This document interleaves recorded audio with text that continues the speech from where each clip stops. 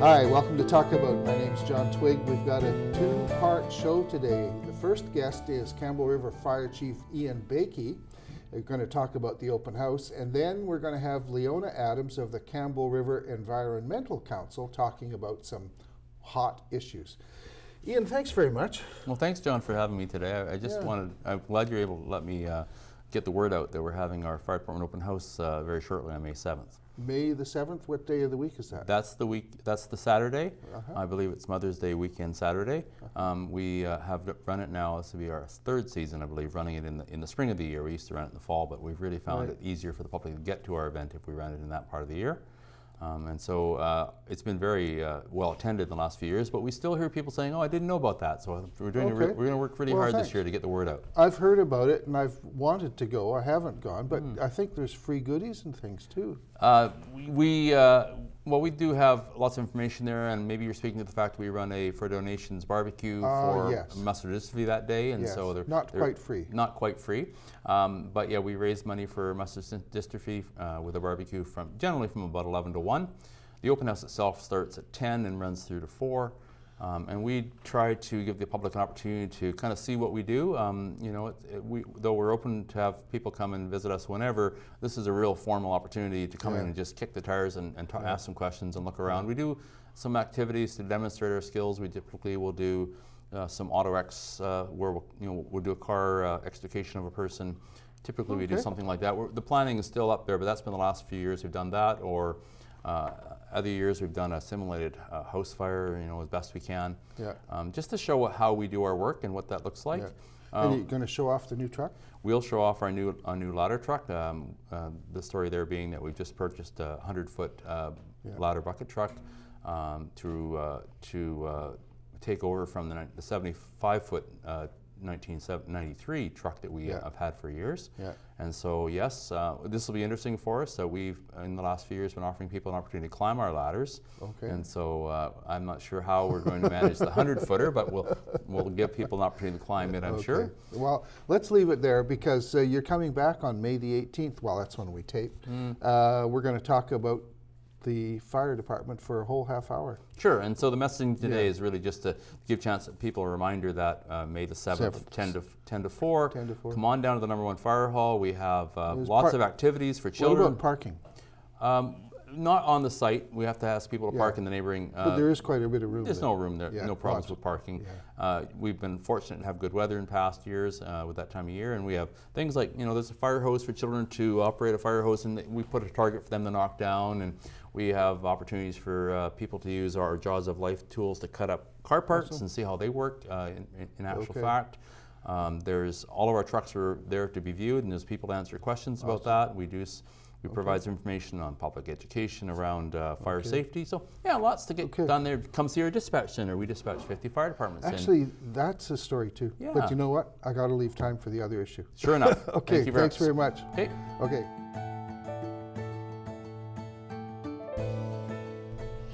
Okay, we're back, and the guest is Leona Adams, President of the Campbell River Environmental Council. Thank you, Leona, for coming in. You're welcome.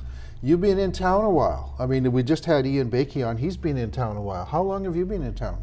Since I was born. In 1946. I was going to say 1899. And my mom was born here in 1917. Wow. In Campbellton, Wow. So you've seen a lot of changes. I have, Yeah.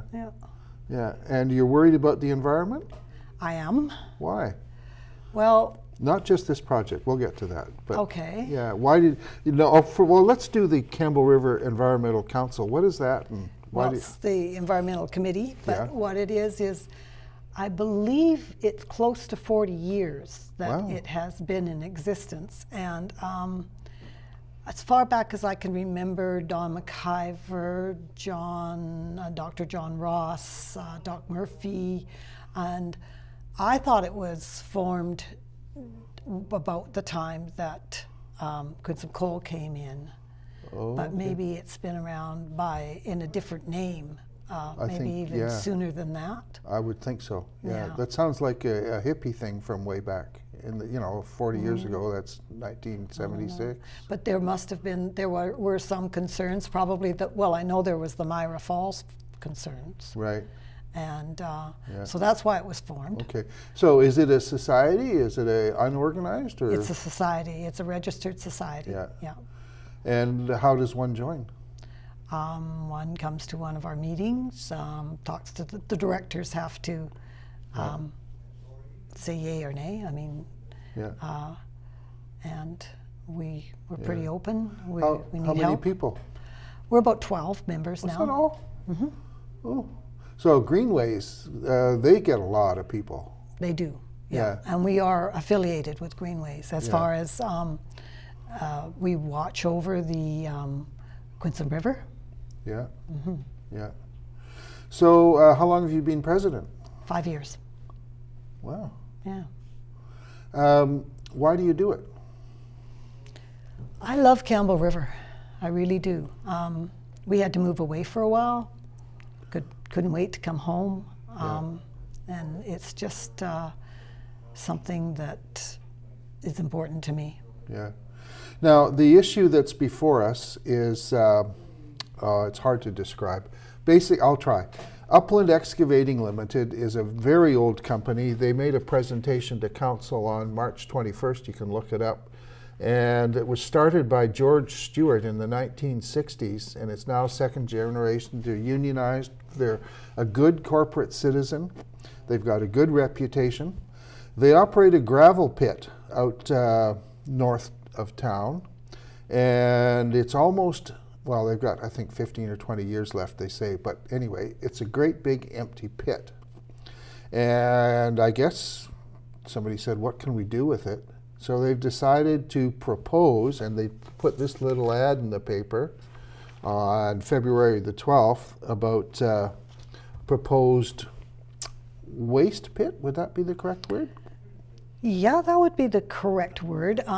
They use the word non-hazardous, but it's contaminated waste, contaminated soil, and asbestos. Now, asbestos is considered hazardous, but it isn't if it's bagged properly, I guess. Yeah, and I don't know if it would migrate into drinking water so much.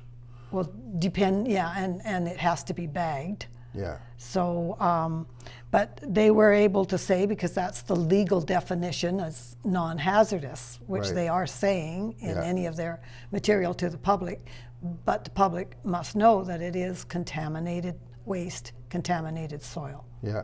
Now, we got a bit of time. We'll get into it. The matter has been before council several times, and most recently, as we're recording this, the Campbell River Environmental Council was going to make a presentation, and they deferred that because the legal assistant couldn't be here.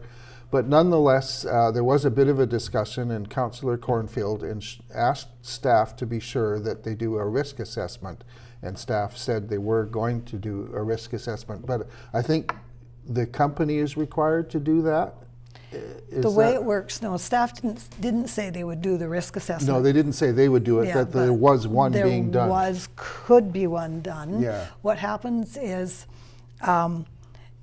if the Ministry of Environment were to give them the permit, Uplands would likely, the city said, Uplands would likely have to come for zoning. That would give the public hearing, but they would also have to go for a development permit, because Uplands is in their west side of their site is in the Campbell River watershed, and so they would need a watershed permit. And then on the east side, Uplands is in the Quinson River watershed, so they're within, that site is in two sensitive watersheds. Yeah. Now, the stuff they're going to put in, maybe we can get back to that a bit, because it's construction waste and some other things. And, you know, actually having a good place to dump refuse is a good thing. But in this case, they're proposing a liner of plastic with bentonite. And bentonite is a special type of clay that if it's wet, it swells up and becomes mostly impermeable. But if it dries out, I know from Saskatchewan, I was there when I saw actually the bentonite mine. And, you know, I did a business story, what is bentonite? Well, it's not flawless. And I can understand that the Environmental Council has some concerns that the membrane could seep. And I think the plan is to catch the runoff and treat the runoff in a treatment pond. Is that correct? Yes. Well, our I think our concerns are founded because we have information from Uplands and their consultant of the rate that untreated leachate will seep out from those liners. There's a bentonite liner, and then there's a geo liner. Yeah. So no liners are impermeable. Yes. You know, and so we have been given rates at which it will seep out, and times that'll reach the Quinsam River. I've asked for a time for when it will reach Cold Creek, which is 2 kilometers away, and the Quinsam River is 4 kilometers away. Which is where the world-renowned hatchery is. Yeah, well, that's where the hatchery takes the water from for their hatchery is 2 kilometers away. Huh. So if it's 5, we're told by by Uplands and their consultant that it'll take 5 3/4 years to reach the Quinsam. So the Cold Creek, where the hatchery takes their water from, is half that amount away. Yeah. So I would say that they haven't given me the figure. I've asked for it. Yeah. I've asked quite a few questions, and I've been waiting a month now. You're a pest. I hope so. I mean, that's our mandate, is to inform. I mean, I've read 400 pages almost of their reports, which they put on the website, which you can't copy, you can't print. You just got to look. And now, oh really? And now they've taken that website down. So they did a small ad announcing it, and then in today's paper, as we're recording, they've got a big, well, it's fairly big, half-page advertisement on explaining their side of it. There's a anyway, you can look it up. Emotion Trumping Science is a letter that they've got in the paper today. Is emotion trumping science fair? No. No. If you read, I don't know how you feel about it, but if you read that, you'll see quotes, you'll see information that I've taken from the reports. We're out to inform, and I talked to Al LeSean. He's the Ministry of Environment who has the file, and he said he wanted to hear scientific reasons if we had concerns, and I'm making sure that I'm looking at scientific reasons. The other part of that letter, where he said that there was no drainage, well, we've got an email and documented, and the report talks about it. So maybe no toxic drainage. I don't know. Well, it's leachate, and if you'll look at our flyer, Uplands Operation Report identifies parameters that are forecast to They put out a nice flyer that looks like this, and on the other side there's a bunch of stuff, and this is a map of the site. Yeah, so it's forecast to exceed BC contaminated sites regulation criteria in untreated leachate. Well, that's concerning. Yeah. Then I'm going to jump in and put some context in this, because just a few weeks ago there was a very similar issue down at Shawnigan Lake, where there was the province allowed a dump of, I don't know if it was toxic, but anyway, it was not good stuff, and the people backlashed and protested, and some people got arrested, but I think they won because the court said no, that you can't do that. They won because the court said that the MOE could not trump the local government on zoning. And so they did not have the zoning. And now, I don't believe they have it here either. Is this in city boundaries? Yes. So Area D starts a little ways after that. Area D is on the Rico side, I think in the south side. Oh, okay. Now that's Rico. Not the Rico side, but the south side. The south side, okay. There's actually two lakes here. There's Rico Lake, which is a little lake on one side of the road, and then on the other side there's McIver Lake, which is where the city's water intake is. So they're just a few hundred meters apart, or less. Yeah. And we may or may not have images of that. If we get them on, that's great. If we don't, well, it's too bad. Well, the road width is 66 feet. Now, you can, I don't know, but for here, I can show you that Rico Lake abuts into the property. Right. Now, and Uplands is using Rico Lake for its own industrial water. Yes, it is. Yeah. They have a water license, and there's a pump house right here. Yeah. And is this what this photo is? That's what that photo is. Okay, I'll hold that one up. Yeah. Can you get that, Valerie? There you go. There we go. Okay, look at that. So this little lake, we don't know how deep it is. And that's the problem.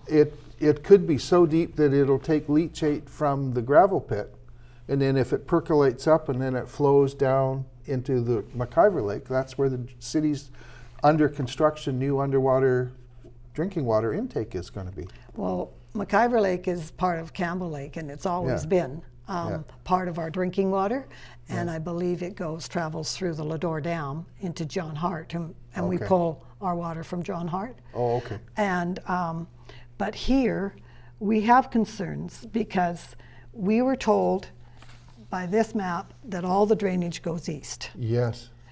And then I even have, when I questioned, I even have in black and white in a response to my questions an answer saying Rico Lake does not drain into McIver. And yet you've got images of it actually doing that. Yes, and yet we have images of it doing that. Yeah. So now we're concerned because there's been quite a few, I'm trying to think of the right word. It's Concerns? quite a few different. They'll tell us one thing, and then I read the report, and it's not exactly right. They're saying, you know, Rico Lake encroaches onto the site, and then they say it's 30 meters away, and I'm like, I don't understand. You know what RICO stands for in the business world? Actually, I don't. Racketeering Influenced Corrupt Organization. Oh my goodness. Well, that's hopefully not in this instance. But I just, you know. yeah, I'm but sorry, Councillor Cornfield made. I'm not suggesting Uplands is corrupt. Yeah. Councillor Cornfield made a very good statement at City Council the other night when he said we really need to know the depth of Rico Lake, and we do, and we do know. Actually, I understand the show's sponsor, Brian Shaw, hi Brian, is going to help get a plumb down there and take a boat out and find out how deep it is. Yes, it's a little hard to put a boat in because where's the map? Because of all the wood that's at the end. Yeah. But yeah, we should have that. Yeah. There's too much unknown right now, but we do know from the higher rim. Now this is Uplands, and you can see how the rim is high and then it's dumped Actually, down. I'm going to show this too. Valerie, are you ready for this one? This is the gravel pit. There you go. And you can see it's a pretty big operation. And they've been there for doing it well for quite a while. And it's got a little bit of water in the bottom. So, we also and actually, that raises the thing I wanted to suggest. Has there been any talk of putting a tent over the whole thing so that it doesn't catch rain? There's, in the report, it said they would either use contaminated soil or industrial soil for cover. Oh. Now, other site I've looked at down in the Harrison-Chilliwack area, they use plastic film. But you have to cover, it's called a daily cover. I don't understand why you would bury contaminated soil and then use it for a cover that the rain would run off. It does. And industrial soil, that was kind of their first application, and dealt with industrial soil.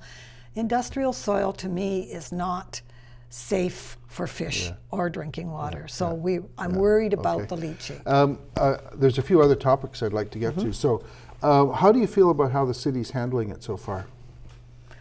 I think due to the Local Government Act and how the city has to remain, they can't show neutral, but they're doing a good job. I think they've got their environmental coordinator, their environmental people looking at the concerns and what needs to be known. And the one thing that I'm asking the city for is a risk assessment.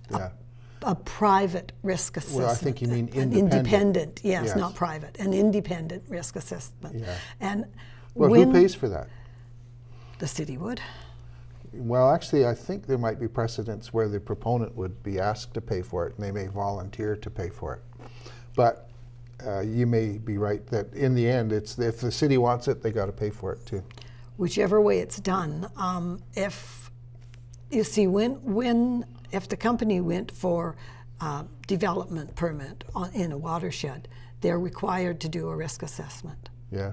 I'm saying because of the concerns, the difference that we're being told in the report, I would like to see an independent risk assessment. If this was being done at the end of York Road, I wouldn't be so worried, though that is also where the Oyster River is. Yes. But this is within walking distance of the city's water supply. And that's, okay. I think we should be extra cautious. I think we should too. Yeah. I think that we've got a few things to worry about here. We've got exactly what is the drainage. We know the drainage from the surface rim of Upland's property on the western border where their weigh scales and their fuel tank are, drain into Rico Lake. We know that. They tell us in the report. We know from their southeast corner back to Rico Lake is what they call reverse drainage from the east. So the rest goes, the eastern drainage will go to Cold Creek, which is the hatchery water supply, and it'll go to the Quinsam River. So it's a no-win. Either direction, it's dangerous. It looks... Actually, I shouldn't say dangerous. I should say it could be concerning. It looks to me like it's in the wrong location. Yeah, so we're not going to move an empty gravel pit. So what else are we going to do with it? I suspect they have to fill it up in the end. Yeah. That would be their reclamation. They could put city garbage in there instead of trucking it all the way down to Cumberland. I don't want any garbage well, actually, going into our that was a drinking sort of water. a joke, folks, because city garbage has got all sorts of stuff in it, like medicines and whatever. So, okay, moving on. Lance wanted me to ask you about the 9.5 acre site or the 3.5 acre plus 6 acre site. I just asked. Well, I think it needs to remain public. Okay. My views are maybe different than other people. Some people just want to park. Some people say, okay, let's put the aquarium on there, maybe. Maybe a tent city for homeless people? I think it needs to be used by all people. Yeah. And I think there's some good public uses for it. It could be... yeah, I've got ideas for it too, but I'll keep them to myself for the moment. Okay. Why I'm saying that is when they had the charrette, which some of us call the charade. Mr. Blackwell has left. Yeah, he has. Ross, but he was actually, I thought he was a good guy doing good work. It said in the open house, or we said in the open house, they put on boards and you went around and you made choices, and the choice was that it be left as public assembly. Yeah. And it, so it could be used for public use, whether it's a library or the aquarium or the... So how is that an environmental issue? It wasn't through CREC that I was involved with that. Oh, okay. And that was before CREC. Okay. This was just an issue that I thought that we didn't need to put a huge tower on the rest of our waterfront. Okay. Moving right along, you got 30 seconds on climate change. I'll give you a minute if you really need it. No, seriously, is the Campbell River Environmental Council campaigning at all on climate issues? No, I think we've got our plate full. Good for you. Well, why? Well, because it's been exaggerated and overblown, and this percentage of carbon and all that stuff. But anyway, I asked the question and I kind of knew the answer. And lastly, the evolution of Campbellton. Okay, well, just how's go your back. feeling? Okay. Doesn't mean to say that I don't think that climate change is a serious issue. I do. Yeah, it's amongst all the other things. Yeah, but okay. So what's Campbellton? Now, what should happen to Campbellton? Well, I think it's great that we have Campbellton first. Campbellton Neighborhood Association. Campbellton Neighborhood Association. I think it's got good to see the people come together. I was born in Campbellton. I lived in Campbellton at the where the climbing gym is now. Okay. That was my parents' house, and it was a There's great place to grow up. There's actually quite a few up. people in town that were born in Campbellton. So probably quite a lot. Actually, Ian Baikie, I'm not sure if he was born exactly in Campbellton, but you know, Campbellton used to be kind of like the downtown core, did it not? Well, downtown was, I guess, Willows and in that, and the theater. But there was a lot of commerce in Campbellton. There was, the Quincy Hotel, and there was Ian, across from the, it was Allen's store, across from Kitty Corner. There was Allen's store. It was a big green building when I was growing up. We had the Overweighty, that was on Spruce. And the Island Highway, that I think there's a hot tub place or something that was there. And across the street where the Chinese restaurant is, that was the first CIBC bank that I recall there, And then further down there was where a little house where Dr. Murphy used to live. And then Masu took it over, who had the garage on the corner. And then my grandma lived there. Wow. Yeah. Yeah. And then Sonata, what was his name? Okay, I think we got to wrap it up. Okay. Okay.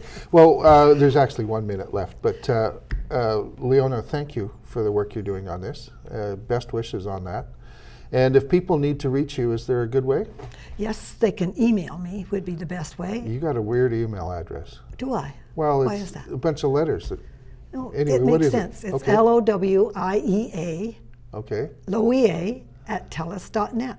LOWIEA. Yeah, so Lowie Adams, A for Adams. Oh, okay. And Lowie is a nickname. Oh, that's so right. LOWIEA at TELUS.net. Okay. So Leona Adams, thank you very much for being on Talk About. Thank you for having me. And Brian Shaw, thank you for sponsoring this too. And thank you, volunteers. Valerie and Laura, Gord, Chaz, Marjorie. Well, I'm glad Marjorie's back from holidays too. So if you'd like to watch this again, Shaw TV North Island has a YouTube channel. If you Google it, you'll find it. And thank you for watching.